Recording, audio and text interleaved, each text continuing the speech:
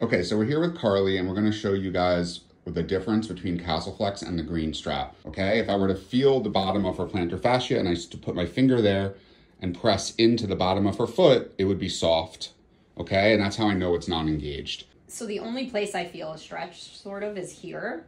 I don't feel it anywhere from here down. And my hands are actually killing, you can see, just from holding onto the rope. Can we see your hands?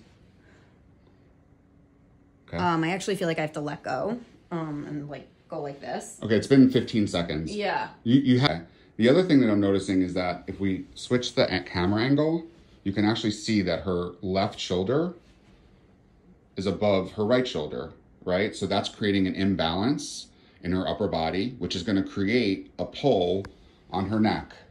And there you can see that pull happening. You can see the strain, okay? So there's an imbalance in the upper body. You have lack of intensity and effectiveness in the posterior chain. The plantar fascia is not engaged, and I also have some pulling in my low back here. I guess because my shoulders are uneven. You know, I'm feeling a lot of pain here. Okay, so you don't want to try to fix one thing and then hurt 6 other things. And that's the issue with the strap. That's why stretching has really never caught on. It's just not comfortable, it's not fun, and it's very stressful. Now let's try this with the CastleFlexx. Place. Just roll it enough so that she can place her heel in the heel hole. And then she rolls it back. Nice and smooth. Okay, now start at the 5-degree position and tell me what you're feeling. Oh, I'm feeling an incredible stretch all the way from my Achilles all the way up to my glutes. And you feel that in your plantar fascia? Because I see your toes. Yes. Oh, that feels so good. Okay, good. All right, so what I'm noticing immediately, besides you feeling the stretch in your entire posterior chain, is you have perfect alignment.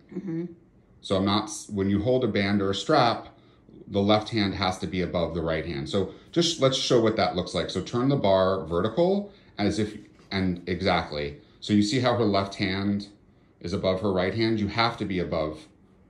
One hand has to be above, and that creates a shoulder misalignment when you're using a band or a strap.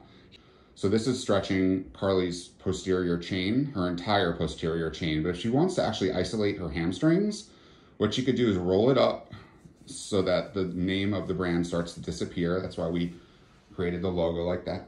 And then she's going to lift her hands to the ceiling and keep her knees straight. And she doesn't have to go back too far, but as she's pulling back, this gives the lower half of her posterior chain a rest. So her Achilles, plantar fascia, lower calf and upper calf are not engaged, and she's just activating her hamstring as she pulls back. And it's a more intense stretch. Now, staying in that position, so her leg is not going to move, what I'd love for you to do, Carly, is pull the bar down to your waist and watch what happens with the toes. See how the toes come down? And that's going to give her a very intense posterior chain stretch. And it's important to remember to actually tilt your toes to your nose, because when I remind myself to do that, it's just even better of a stretch.